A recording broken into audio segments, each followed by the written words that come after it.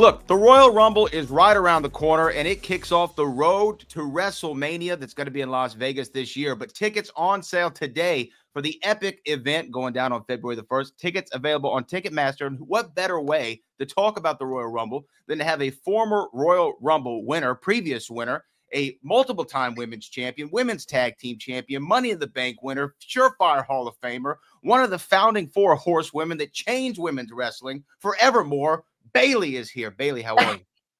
Whoa, you're in competition of, the last guy that just did an introduction. That was a pretty good one. I Okay, I'm think, in the ranking. listing all my accomplishments, really boosts my ego.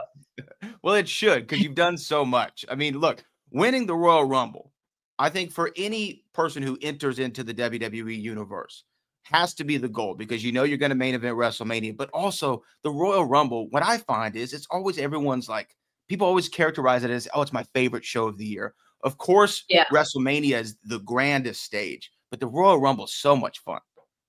Yeah, I always think about that. For one, like the Royal Rumble was one of my favorite shows. So there wasn't the Women's Royal Rumble, so it's not like there was ever really a goal of like, oh, I want to win the Royal Rumble one day. But it was always one of my favorite shows because it's so exciting, that you never know who's going to walk out next. You never know, like, if there's going to be a new debut, if there's going to be a big return. But for some reason, every time they count down the clock, it's exciting. Like, it never loses its excitement, even though nowadays we see two of them. So, like, it's just, I don't know how to explain it, but everybody's in on it together. And, wrestling's always kind of like that when you come to a WWE show. Everyone's in this together. But, like, it's exciting for us as much as it is for the fans. And now that we have these women's ones and they're consistent and they're consistently stealing the show, in my opinion, they're consistently making, core memories for people. I think it's awesome to know that now women that want to be here can have that goal. Well, and winning, though, the Royal Rumble. I mean, the Women's Royal Rumble, there's been several. I think it was 2019, may have been the first one, somewhere around that era. But winning it, that had to feel, because you get the whole thing. You get the sign, you get the whole celebration. Yeah. And then now knowing I got this match and, at this last year in Philadelphia coming up, right? I mean, it must have been such a great moment. There's so many emotions, and it's a whole thing of like, just help me get through this match and help me, like, I just wanted it to be perfect. I wanted everybody to feel every emotion possible. Being able to point at that sign was so hard to do it with a straight face and not just break down crying, and there's a cool picture that somebody took with WWE of like me pointing at the sign, which is, the picture that everybody wants and the fireworks in the back and everything. But everybody in the background was pointing at the sign with me. And I don't know, I'm sure it's happened before, but I don't remember seeing a picture like that where every fan in the back was pointing at the sign with me. And that was a crazy moment. And then there's the whole, like, once it's done, it's like, okay, please let me stay healthy all the way to WrestleMania. Like, oh my God, please. Like, I didn't want to wrestle at all. I didn't want to have any matches. I'm like, let me just get to WrestleMania. So there's so much that goes into it, but man, it went like a fairy tale for me. Yeah, that's when after you win and you don't want to get hurt, you implement that one bump max rule. Look, I'm doing one. Yeah, that's it. yeah. Better make it count. Yeah. Okay. I mean, you never want to get hurt. There's never a good time to get hurt, but then you really don't want to get hurt when you win the Royal Rumble and you're heading to WrestleMania. Not only have you been a women's champion in WWE, you've also been a champion for the women. Whether it be pushing for the women's tag team championships. And even today, I mean, I remember after your WrestleMania victory, coming out with the Jada Stone t-shirt on to shine a light on independent women's wrestling at the time.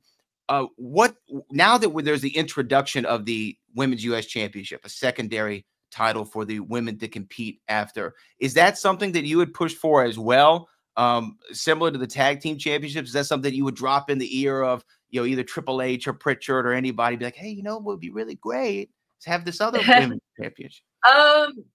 I didn't push for it as much as I did the women's tag titles. Like those tag titles, we were at the door every single week. We had pitches, we had teams together. We were there every single week for months. Like that, I can fully say that we were, like we're the ones who made it happen. Like we weren't stopping until it happened. But with this one, it's more of ones that I would say in interviews. And that's only because I believe that we can carry a secondary title like that. I believe the division is ready for it, but I also wanted to see the women's tag titles grow as well. Like, it was hard to say I want another title when I still think there's so much work to be done with the tag titles.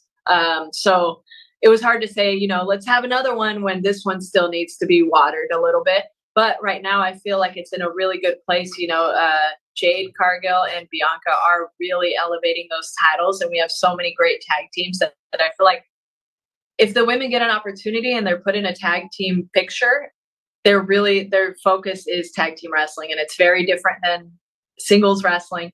But it's a very big, important part of the show right now, and that's my kudos to Bianca and Jade for really pushing that on the company and on the fans. Well, no, they've done a fantastic job with it. I'm really excited to see what happens with that women's US championship. And as we know, the NXT women's division is on fire right now again, and it's great to see. Last question for you. You've been in the Royal Rumble. You've watched the Royal Rumble. Do you have a greatest surprise return that for you? Is there one that stands out where you're like, this is my favorite Royal Rumble moment? For me, it was Edge coming back in 2020. Being there Oh my at the Minute Maid Park in Houston was incredible. Do you have one? Man. So I'm really bad at remembering moments right on the spot like that. That's a very good one. But I think I'm, just because it's the freshest in my mind, I'm gonna have to say Naomi last year. Just because she's such a close friend of mine, and I know what she had been through to get to that point. And I was excited for her, but I was really excited for the fans. Like, I think they were just ready for her to be back in the WWE. So that's probably my favorite one off the top of my head right now.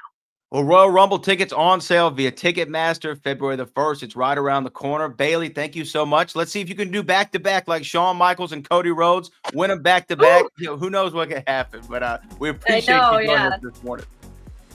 Thank you, guys. Appreciate it.